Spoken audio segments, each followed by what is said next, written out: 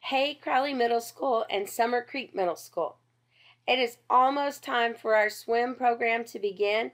We are hoping to begin on Monday, September 30th.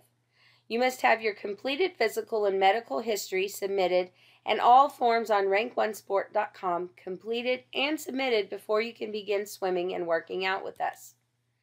Please join the CMS and Summer Creek Swim Remind by sending a text to 81010 with the message at CMS SC Swim.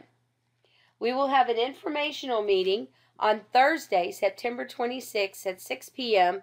at the Crowley High School gym. You must attend the meeting with a parent or other adult.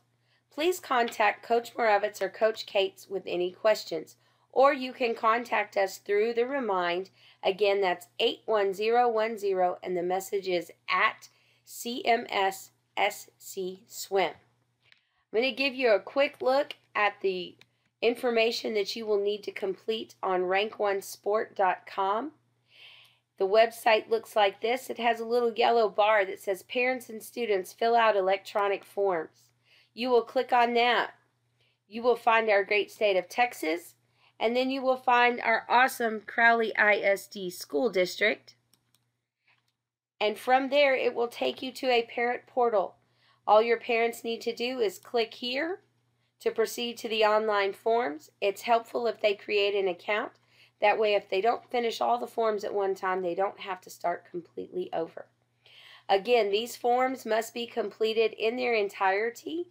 Your physical and medical history must be put on file with the trainer at the high school.